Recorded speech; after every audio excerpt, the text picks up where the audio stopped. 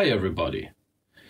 So today we have the LA-1A update and some fixes I'll show you later.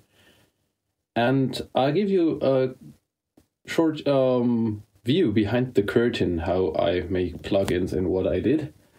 And well, you see I have some tools for measurement and here we have another gray compressor that looks a bit like the LA-1A. And I tried some things, changing those T4 opto elements, changing tubes and things like that to get an average of how these units behave with several spare parts and what happens when you change them. And I think I got a nice average now in the LA-1A. So let's now get from this crappy camera to the screen recorder. So what we see here is measurements for frequency response. I know that this tool is made for measuring room responses, but it serves quite well for measuring frequency responses on hardware units. So on the top here, this line is the response from the original hardware without gain reduction. So it's just got the signal through, and the amplifier was set to unity, and don't care about these values here. That is not calibrated. So that was unity and no gain reduction, and we see a slight bass roll off and a high boost here for no gain reduction at all. So that's just what the amplifier in the unit does. And the blue line is with a certain amount of gain reduction.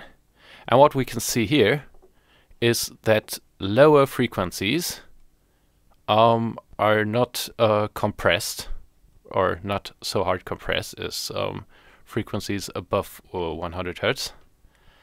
And there's this funny curve here.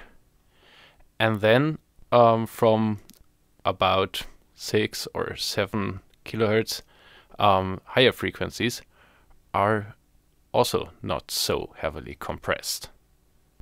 By the way, I know this unit has these filters you can adjust on the back of the unit with a screwdriver to make it overreact to the high frequencies. This is in neutral mode. So let's get over to ReaPack, and here we have the LA-1A plugin and the hardware unit I just put in the reinsert plugin where you can put hardware units. I have a little vocal line for you. And without any compression or processing, it sounds like this. Eu quis amar, mas tive medo, e quis salvar meu coração. And now the hardware unit. Eu quis amar, mas tive medo, e quis salvar meu coração. And the plugin. Eu quis amar, mas tive medo, e quis salvar meu coração. I hope you like it. These are set to do the same things, same amount of gain reduction, unity gain, things like that. Okay, what I also changed is that this compressor doesn't react to the gain knob in the detector circuit. That was wrong in the last versions, and I fixed that. So now you can use the output amplifier without increasing the input gain on the detector chain.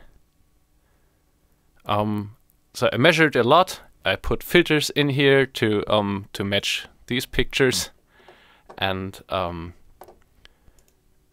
well, this should be okay now.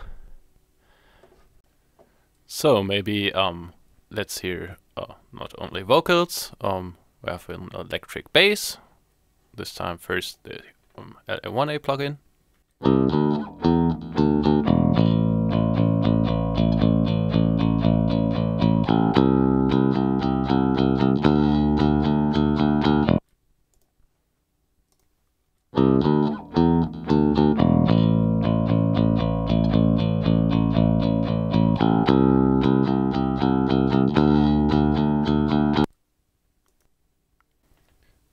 Okay, and I did two other fixes. You can update the Goniometer plugin, which now also shows you everything in stop mode. It just worked when you hit play, and now it also works when you're in stop mode.